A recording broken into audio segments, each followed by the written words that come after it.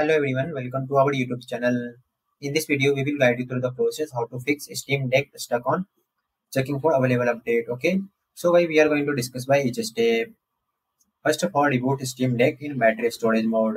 Shut down from the power menu. Hold the volume plus button down and press the power button once. Continue holding the volume plus button until you hear the system chime.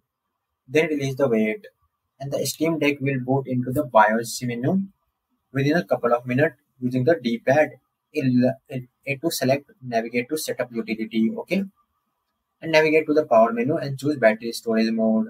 Then Steam Deck will power off and the power LED will blink 3 times to confirm the battery storage mode. Then wait a few minutes, then plug the Steam Deck into the provide power supply and turn it on. Then install SteamOS with the restore image. Download the Steam Deck image official website. Go to Steam official website and download Steam official from this website. Go to this website like Steam, this website, and here you can go and download the new version of this Steam. Okay, whatever kind of system you have supported from, you can download from here.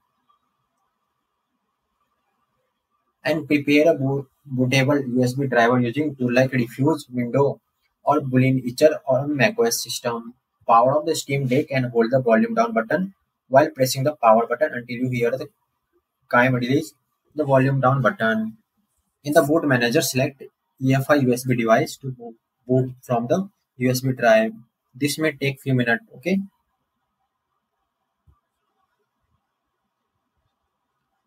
And connect your Steam Deck to non-Ethernet network.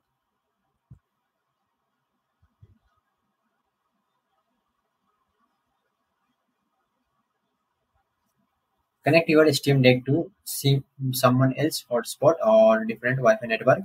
Power on the device and let it attempt to update. The system deck should be boot into SteamOS after verifying update. Okay, skipping the update installation. Once the boot, you can disconnect from the temporary hotspot. And factory reset of Steam Deck. Turn on the Steam Deck in a gaming mode.